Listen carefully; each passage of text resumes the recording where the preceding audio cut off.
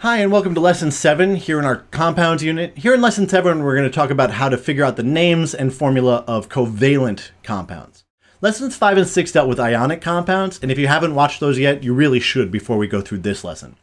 Our example covalent compound here is nitrogen 3 oxide, or dinitrogen trioxide, also known as N2O3. Let's go in and talk about how this was figured out. Remember that when we name and formulate compounds, they have to follow specific rules. Those rules are established by IUPAC, the International Union of Pure and Applied Chemistry, whose logo also happens to be the next tattoo I want to get. You absolutely need to be able to use these rules in order to write compound formulas and names. Let's go in and take a look. Binary covalent compounds are compounds that are made out of two non-metals. That's what makes them covalent. It does not have to be the simplest whole number ratio, so that's different from our ionic compounds. The sum of the oxidation states of the elements in the compound does have to add up to 0. We're going to put the less electronegative atom first. We're then going to follow that by the more electronegative atom. We're going to use subscripts, just like we did with ionics, in order to show the number of atoms in each compound. And we're never going to use the subscript 1. It's absolutely just assumed to be there. Let's talk about this notion of oxidation states. An oxidation state is a theoretical rule that we can use in order to track electron ownership in a covalent compound. Remember that in a covalent bond, the electrons are being shared by all atoms. At the same time, we need to have a way to figure out which atom brought which electrons to the party. Oxidation states help us to do that. It's different from ionic charge because ionic charge is actually a real thing, right? Ions have real charges. In a covalent compound, atoms are assigned oxidation states, but they don't actually really have anything in reality that equates to that oxidation state. Even though that's the case, oxidation states and charges are very, very similar. For instance, an atom that does have an ionic charge has an oxidation state that's equal to that ionic charge. To keep them separate, we write them slightly differently. So we write oxidation states with the sign and then the number, instead of the number and then the sign like we've been doing for ionic charges. You don't need to worry about that. That's really for fancy chemists to keep track of. If you want to not pay attention to which one you write first, that's totally fine.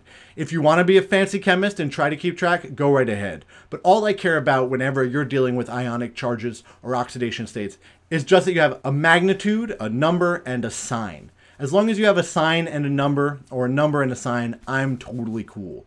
Of course, if you're watching this and you're not my student, mileage may vary. When we want to name binary covalent compounds, there are two methods that we can use. The first is to use the stock system. We can totally use the stock system for naming binary covalent compounds. In that case, remember that the more electronegative atom, the one that comes second, will have the oxidation state that's listed at the top. The less electronegative atom we'd have to figure out, and then we can assign its value in its stock system name. Another way to do covalent compounds, and only works for covalent compounds, is to use the prefix system.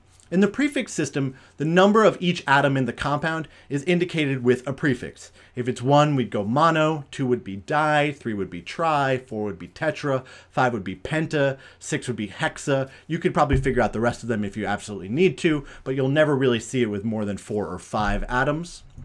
The thing that's weird about the prefix system is that we generally do not use the mono prefix if it applies to the first element in the compound. You'll see this when we go through our examples. If you want to use the mono prefix, you can. It's an acceptable name according to the rules. It's just not a name that you will commonly see. Let's try naming some covalent compounds. Determine the names, both the prefix name and the stock name, for each of the following compounds. So here are the compounds. Pause the video and try it on your own, and then when you're ready, we can go through it together. So the first thing I'm going to do is the prefix name. Remember that we're going to use a prefix to indicate the number of the atom in the compound. So for NO2, it would be nitrogen dioxide. 1 nitrogen and 2 oxygens. Now, if you called it mononitrogen dioxide, you would not be wrong. It's just that you'll never see anyone use that mono prefix anytime when there's 1 atom at the beginning of the compound.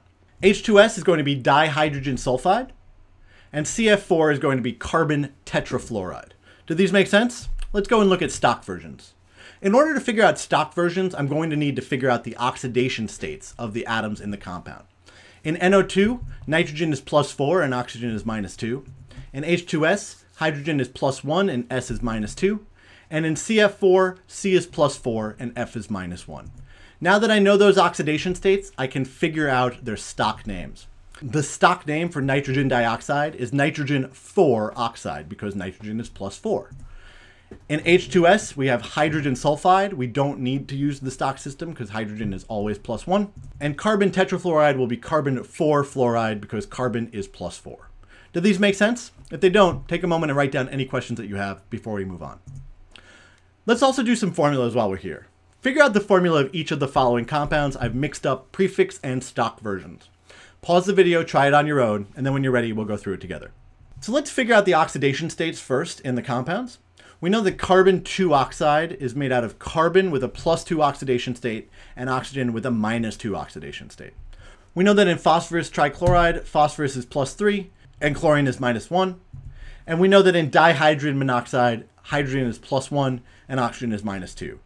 Now that we know those, we can figure out the formulas. The formula for carbon 2 oxide is CO. Its other name would be carbon monoxide, which you're probably more familiar with. The formula for phosphorus trichloride is PCl3, and the formula for dihydrogen monoxide is H2O. Of course, nobody really ever calls it that. We just call it water. Did these make sense? If they don't, take a moment and write down any questions that you have before we wrap up. Thanks so much for watching our discussion of naming and formulating binary covalent compounds. Make sure you can do the following things here at the end. Make sure you can name and formulate binary covalent compounds according to the IUPAC rules. Also make sure that you can use both the stock system and the prefix system for binary covalent compounds. And finally, make sure that you can determine valid and invalid names and formula for binary covalent compounds. If you can do all of those things, you're doing great. If not, that's okay too. Take a moment and write down any questions that you have. You can always leave them for me in the comments below the video or get in touch with me through the information in the info field. Thanks again for watching. I really appreciate it. Have a great day.